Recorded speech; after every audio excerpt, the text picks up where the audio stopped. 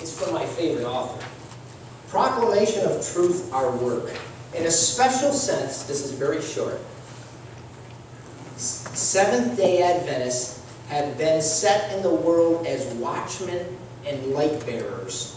To them has been entrusted the last warning for a perishing world. On them is shining wonderful light from the Word of God. They have been given a work of the most solemn import, the proclamation of the first, the second, and the third angel's messages. There is no other work of so great importance. They are to allow nothing else to absorb their attention. Our closing song, brothers and sisters, is 287. Hey Ray, could you set the mic up again? Yes, sir. She was hit there.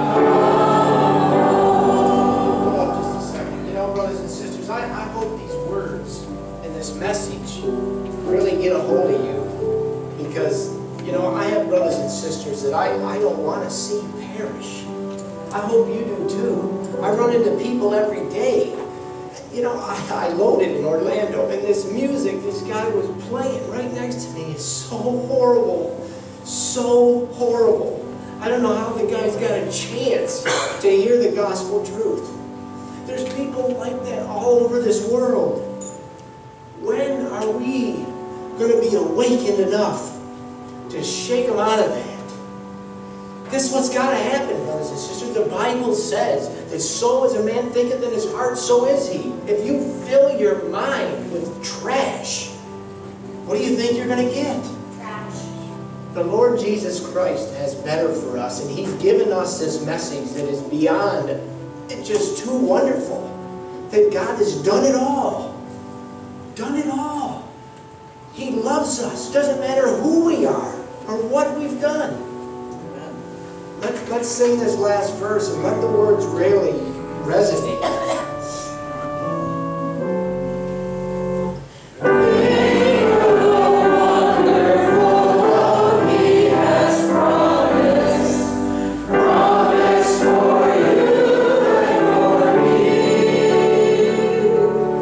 Oh,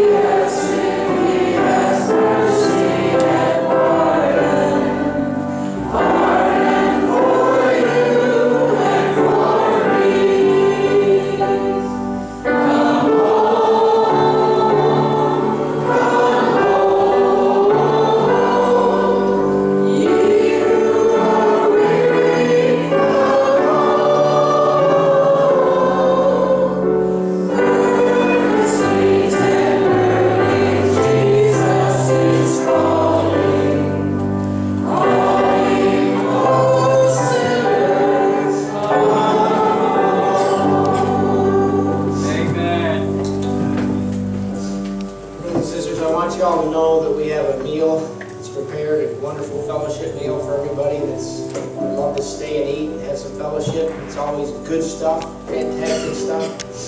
But the Lord has even something better for you. He wants to save you in His kingdom forever. But if you'll continue to hold on to the garbage, He can't fill you with goodness. Lord, I pray that we would just lay the junk down here today, that we would walk out of here brand new people, on fire for you, that we would desire and seek to want to understand our bodies, to have a closer walk with you, a relationship that can't be denied, because when you come back, you will never deny yourself.